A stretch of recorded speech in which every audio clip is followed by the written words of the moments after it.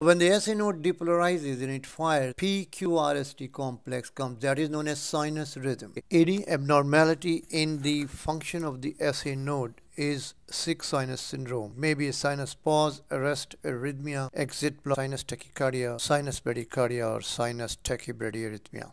In sinus arrhythmia, the rhythm is irregular. And number 2, QRS complex is less than 0.12 seconds. So in sinus arrhythmia, the rhythm is irregular and a QRS complex is less than 0.12 seconds. When there is sinus syndrome or sinus arrest, there is a pause. See that on this ECG on the left, rate is normal, then there is a pause, and then there is tachycardia. Similarly, in the lower one, rate is normal, and then there is a pause, and then high rate. SA node exit blocks, the first degree exit block, there is prolongation of conduction from the SA node. SA node impulse is merely slowed, but the ECG is normal in that case.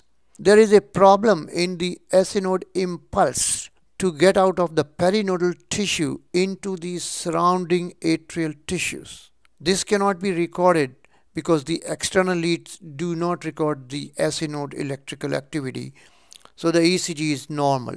The second degree SA node block, two types, type 1 and type 2. In a type 1, there is progressive shortening of the PP interval followed by a pause. And what happens in type 2?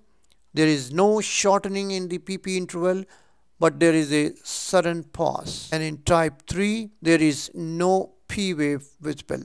At what age the SA node dysfunction is common?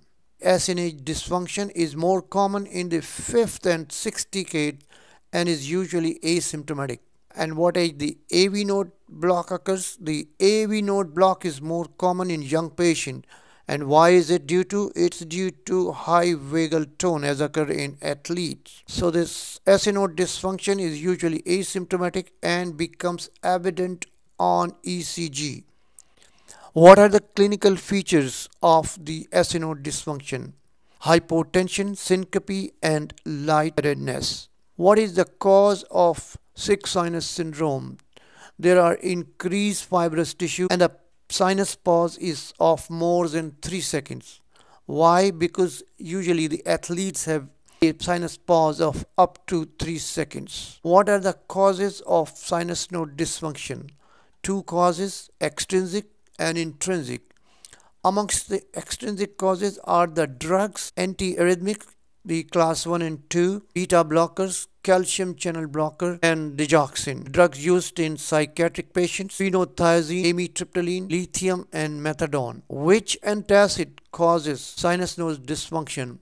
Cimetidine. Other causes are hypoxia, hypothermia, and hypothyroidism. Increased vagal tone also causes sinus node dysfunction. Important to remember is the increase in intracranial pressure and also endotracheal tube suction cause sinus node dysfunction. So what is the cause of intrinsic defect? There is fibrosis and degenerative changes in the SA node.